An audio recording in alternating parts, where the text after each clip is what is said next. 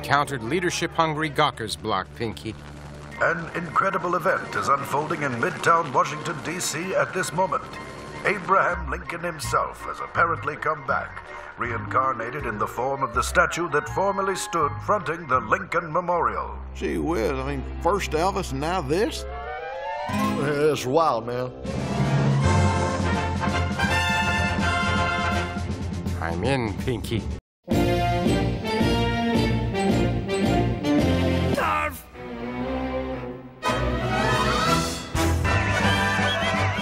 Gosh, Mr. President, you haven't touched your potato salad. You know, it's mighty good in the tummy.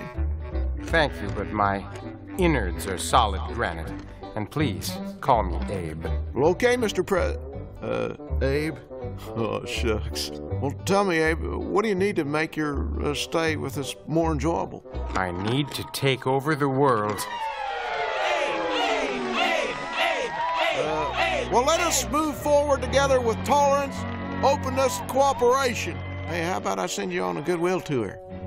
Yes! Done. Look, America's report card. Test scores are dropping at an alarming rate. Many of today's high school graduates can't even read. Gee, that is bad. Worst of all, people actually think Pauly Shore is funny. Biodome rocked my world. Hey, buddy. Buddy. We've got to host a conference to stop this dumbing down of America. We'll invite all the world's leading experts on the brain. Aren't you overreacting, honey? Mr. President, Mrs. President, I done tried to brung did the coffee, but I keep it burning my hands. You're supposed to put it in cups, Bobby Bob. Uh-huh. I rest my case. Well, let me see if we got it any of them there, cups. Don't you worry about that, Bobby Bob. I've got something special for you to do, and it doesn't involve walking and carrying hot beverages at the same time. Good. That's hard. Hey, don't I know it? Would you mind telling me who you are? As if you don't know. Right. As if I don't know. Why, he's your guest of honor, the brain. I'm the subject of this whole conference. We're here to discuss the human brain. Hey, Gad, there's a human version of you? Oh, scary. You mean this isn't about me? It's about all of us. We need to stem the rising tide of stupidity in this country. Y'all done watched the daddy cream in your coffee? Whoopsie. I rest my case. But I prepared a speech and my manifesto. Stop, clown! That clown stole my speech. Call security. Good idea. Well, that was particularly humiliating. Not so fast, Pinky, or we'll... This is the Lincoln bedroom, Pinky, where all the president's closest friends sleep. Point. Ooh, he must not have many friends. Uh-oh, someone's coming. Hello? Who's in there? We're big party donors from Hollywood. I'm famous director, Steven Spielbrain, and this is, His lovely wife, Kate Pigshaw. Y'all look a lot bigger on TV. Well, actually, Mr. President, we are a pair of escaped lab mice trying to stop a hideous plot to dumb down America. With clowns and hats and the schmearskahoven. Hey, you Hollywood folks sure have some wild imaginations. It's imperative that I speak with you. Bill, are you coming? They're just about to start the Pauly Shore Film Festival. Narla Rooney! You think Pauly Shore is funny? Doesn't everyone? Buddy! Catch you later. Hey, and don't forget, Saturday morning's the big global Schmearskahovenathon for world peace. Schmearskahovenathon? Pinky, do you know what this means? Another preemption for brand spanking fresh and shiny new Doug? Even the president and first lady have been dumbed down. Unless we can find someone around here who's willing to help us, the whole world is doomed. Dangity! This part's a broke! Perhaps they didn't hear me. Who goes there? It is I, Ned Limpopo, ruler of Brainania. And and this is Hassan Lembeck, Minister of Finance. We want to join your club. Brainania burst into molten fire and was swallowed by the dark ocean depths. Brainania is no more. Yes, but we still have a post office box in Texas. Golly! Why didn't you say so? Hey, come on in, y'all. Nee. Now, to the secret vault. Not yet.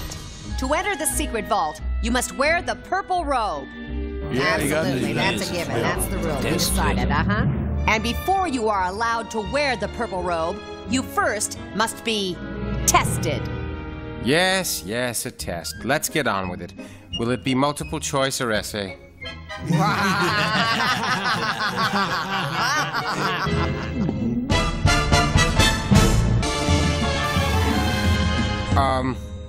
May I ask which one of you is Saddam? Who wants to know? We are from Ugly Persons Quarterly magazine. In our annual readers' poll, you have been named Ugly Tyrant of the Year. We hereby present you with the Already Been Chewed Gumball Award in honor of your achievement. Congratulations! Zod! I have never won anything before. Thank you so much. Come on in and have some pork rinds. What are your names? I'm a doofus. You're a dweeb. Did you hear that, fellas?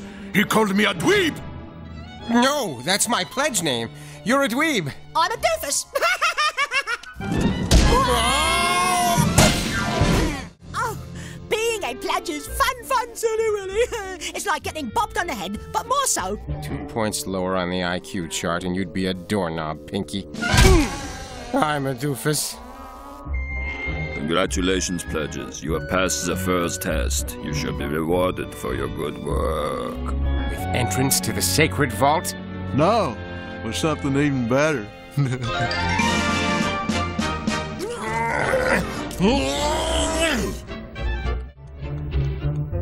Would somebody please tell me what this has to do with joining the world's most elite club? You dare question the sacred rites set down by the Ancient Ones? Yeah, we had to do this, so you got to do it too. Of course, when we all went cow tipping, we used real cows. But this is a Buckingham Palace guard.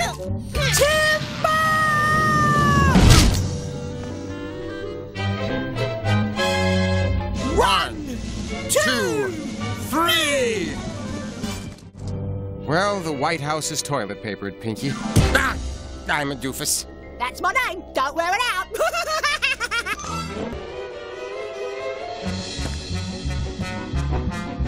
Hey, Brother Gingrich, would you care to dance? Brother Clinton, I thought you'd never ask. Hey, whoa, what's that? You got me going on that one. That's good. Merry Christmas, kids. Fröhliche Weihnachten.